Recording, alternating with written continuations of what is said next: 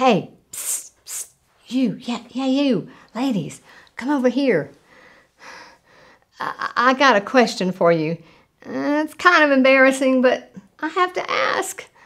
Does your brain work?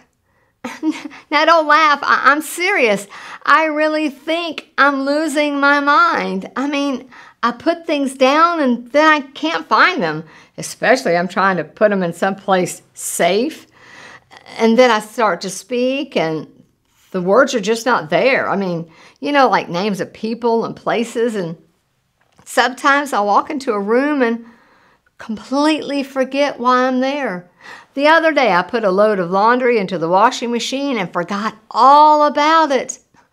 Now, don't laugh. This is serious. I think I'm losing my mind. What? What did you say? How old am I?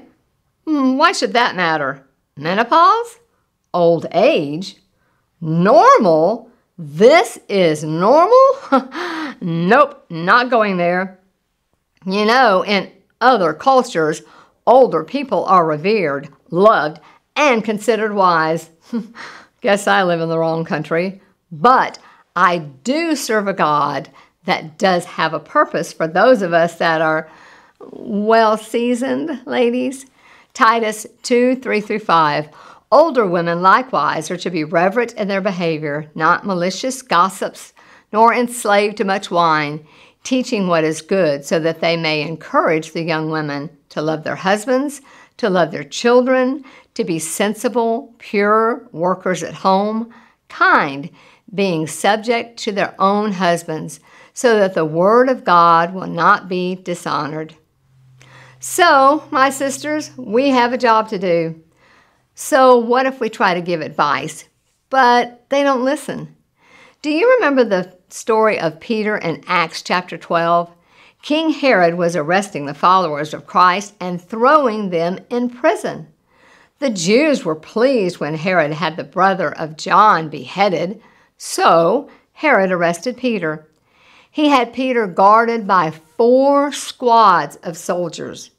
Now, the plan was to bring Peter out before the people after the days of unleavened bread, but the church began to pray fervently for Peter, and God heard those prayers and sent an angel to rescue him. Now, when Peter escaped and knocked at the door of the gate of the home where they were all praying for him, a servant girl named Rhoda heard the voice of Peter and ran to tell the others that Peter was at the door. And this was their reply, Acts 12:15. They said to her, "You are out of your mind." But she kept insisting that it was so. Now, Rhoda was a servant girl. She had no power or authority over anyone to whom she was speaking, but she was adamant. She did not give up. She knew what she heard and would not back down from her message. I just love that, don't you? The servant girl should be an inspiration to us all. If you are an older woman, like me, you may find your mind is not as sharp as it once was, but if you are mature in the faith and lived a life faithful to God, you have knowledge to share.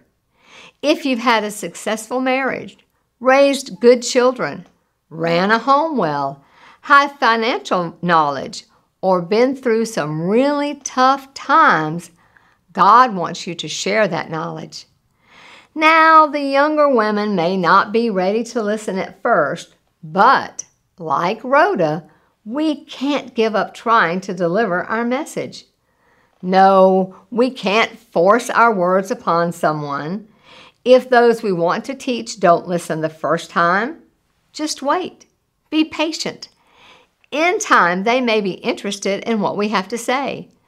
Just remember, if Rhoda had not heard Peter knocking and ran to tell the others, they would have never known that Peter was there. So let those younger ladies know you have some exciting information to share. We can share about how God has walked with us, helped us, and blessed us, and that God will do the same thing for them too. Eventually, the door to Peter was opened, and they were amazed to see him standing there. Then Peter motioned for them to all be quiet because he had something important to tell them. But Peter could not have delivered that message until they opened that door. Our goal as mature women in Christ is to get the younger women to open the door to Jesus, because Jesus is standing knocking at the door, and he has a life-changing message for us all. It's true, our minds may not be as sharp as they once were, but the message we have from God will never grow dull. And that, my sweet sisters, is just one of the many blessings growing older will give us. Thank you for watching this video. Please tell your girlfriends about this ministry. And ladies, never forget that God loves you, and so do I.